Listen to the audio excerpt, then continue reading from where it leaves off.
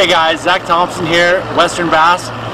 I just want to give you guys a couple tips on some post-spawn, like late spawn, early post-spawn at Clear Lake. Some of the best fishing you're going to do at Clear Lake, I think, is just at that stage where the fish are, most of them are getting done. There's a few still coming up. There's fish spawning, there's fish not spawning. So is it post-spawn, is it spawn? Well, in my opinion, you're going to be having a lot more consistent success if you go after those post-spawn fish at Clear Lake. And I'm going to show you a few baits that I think you can cover a lot of water with, catch a lot of fish, and you're not having to look at them. That's the key here. Okay, the few baits I want to talk about. You got your snag-proof frog. You got your Czar spook or whatever kind of walking bait you want to throw.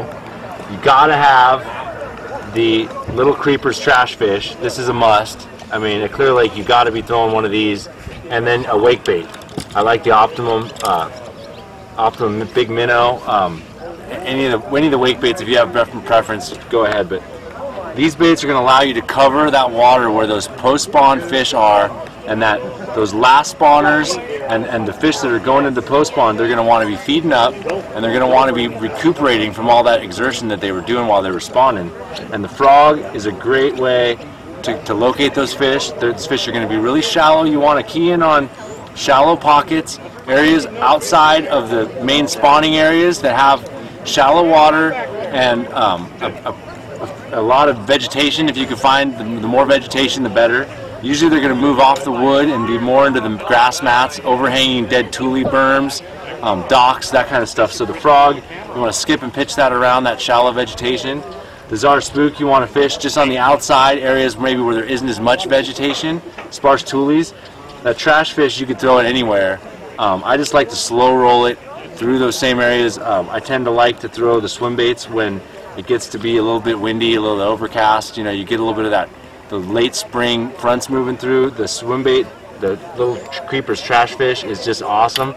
And that wake bait, you know, wake baits look like real big obtrusive lures, but in the post-spawn, when those big females are starting to recuperate, a slow wake bait just creeping along on vegetation edges, along a shady dock, just down the middle of a canal out in open water, you'll catch some of the biggest fish of the year on that wake bait when the post-spawn hits. They won't be as full and heavy maybe as they were when they were spawning, but they're still those big bodied, you know, 7, 8, 9 pounders, you know. So Clear Lake in the post-spawn, just towards the tail end, we're not talking about that post-spawn where there aren't any more fish coming up to spawn either, because that's when you're going to want to start moving deep, looking out on the ledges where the fish are going to spend the summer. This is when those fish are just getting done spawning, and there's still maybe a few spawning, so you're seeing little bucks up, but you want to catch some big fish. Throw the snag-proof frog, throw the spook, definitely throw the trash fish, throw the wake bait, and hold on because you're going to get your arm broke.